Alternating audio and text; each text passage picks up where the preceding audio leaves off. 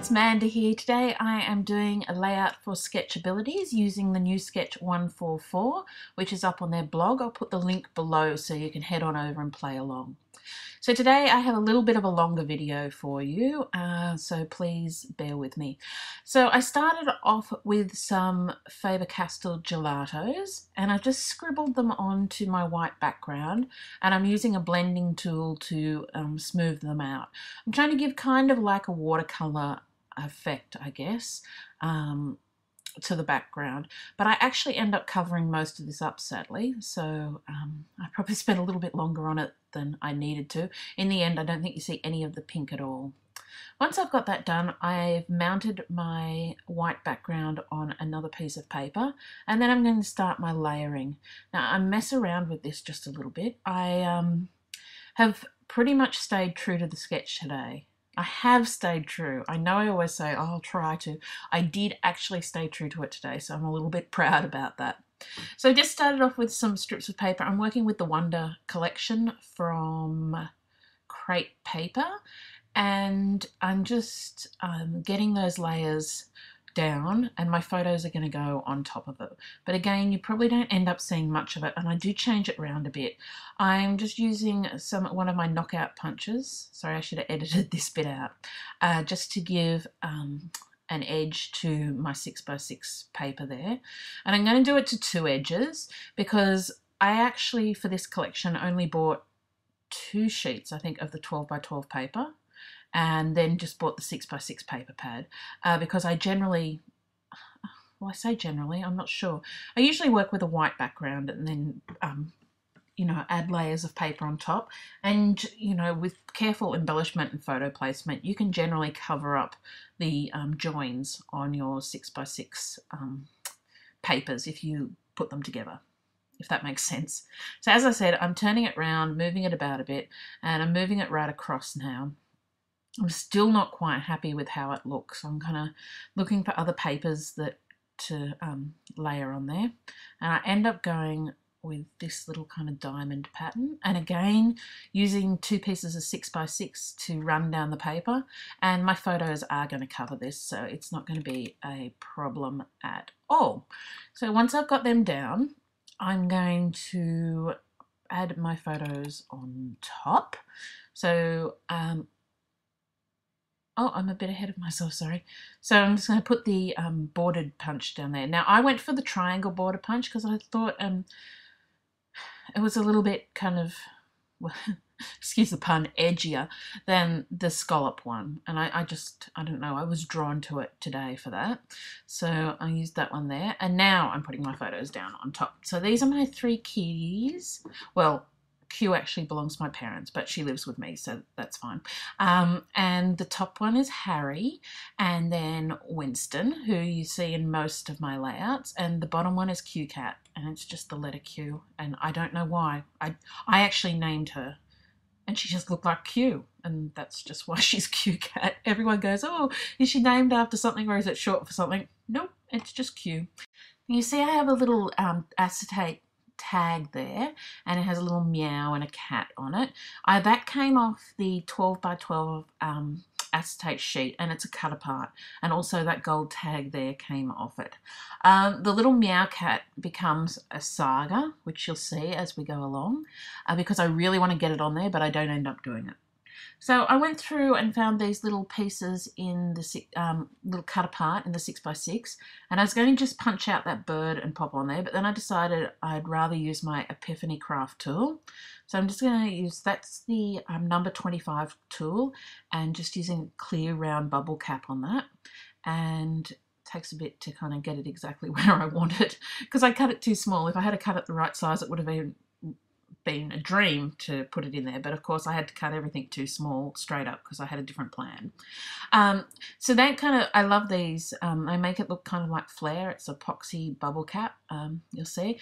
So I've made that to go on there, and then here comes the other little piece of the cat with the meow, and this is the one that turns into the saga. You'll see it keeps making appearance till it gets screwed up and thrown away.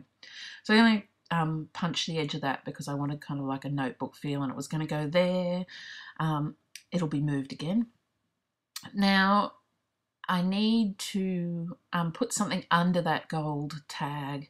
I wanted to put some paper under there. So I'm looking through and layering it on top of each one to see which one it works best with. I end up using one of the papers I've already used, which would have been, I should have just gone to that straight away. Now because of, I'm going to tuck it under the end, I'm just using a normal tape run to stick it down, and then that holds it fine. I was going to use my tiny attacher, but that didn't work. I broke my, I've actually broken 2 tiny attachers, and I don't know how I'm breaking them, and it's very, very frustrating. So that was one of the broken ones. I do have a 3rd tiny attacher, which does work, but I didn't know where it was. Yeah. So that's not really a great review for the tiny attacher, but they are really, really good, and I seem to be the only person I know who manages to break them.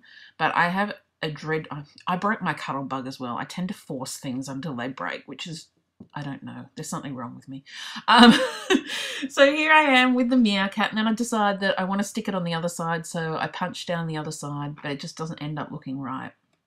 The 1, 2, 3 is off the sticker sheet, and I've just gone through the ephemera pack and picked out a few different pieces that I think will work.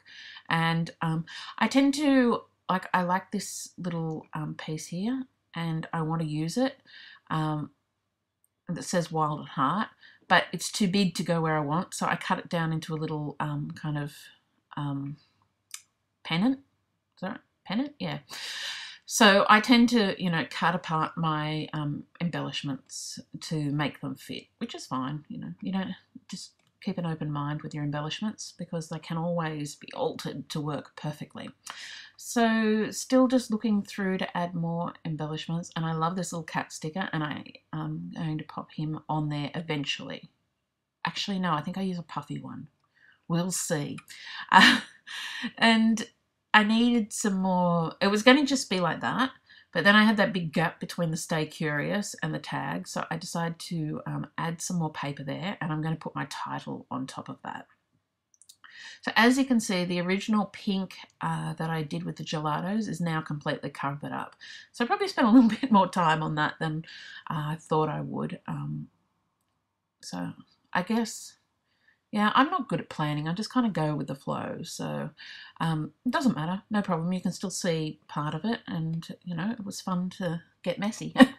So just adding some twine to the Stay Curious tag. And then I'm going to start thinking about a few other embellishments to go on there, and also my title. So I was just going to pop the epoxy dot down there like that, but it looks kind of stuck down the bottom, so I'm going to layer that as well. This is where you see I'm doing the finer tweaks to my embellishing, and I keep changing my mind. Again, playing with the little cat. Decided to keep it there for now. And I'm going to look at another one of the cut apart sheets in the 6x6 paper pad, and I'm going to cut a little tag out of there. And I kind of like that about the 6x6 paper pads with the cut aparts. A lot of people think they're too small because they're designed originally for a 12x12 sheet, but I like that you can make little embellishments out of it. So again, I'm playing with the meow cat. I thought if I put it on a tag, it'll look better. It didn't. I think this might be where I actually break up with it and end up, I don't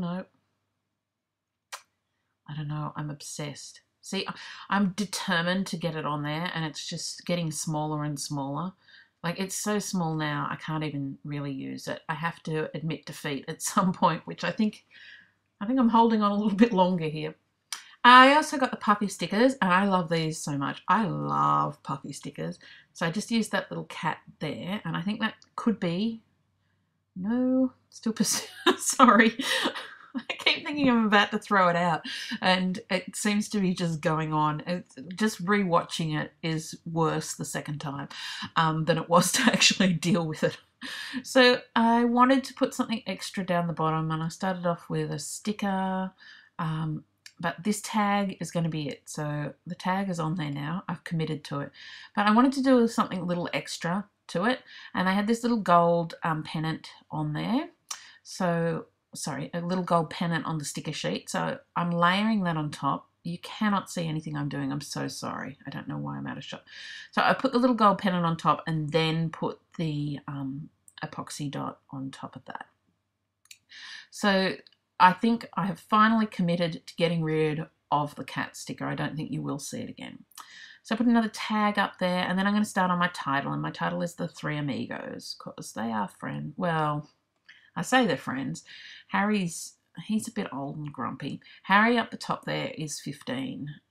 So he's you know, he's a man of his own routines. The younger ones are a bit too much for him sometimes. Yeah, but they're all darlings and I love them. So I was thinking about my title and I didn't know what thickers I was going to use. I'm going to try. I wanted to use the big ones, but they were too big. So I've left that for a moment and gone back to the cut apart sheet and finally found some little more, a few more birds, which kind of ties it in with the bottom.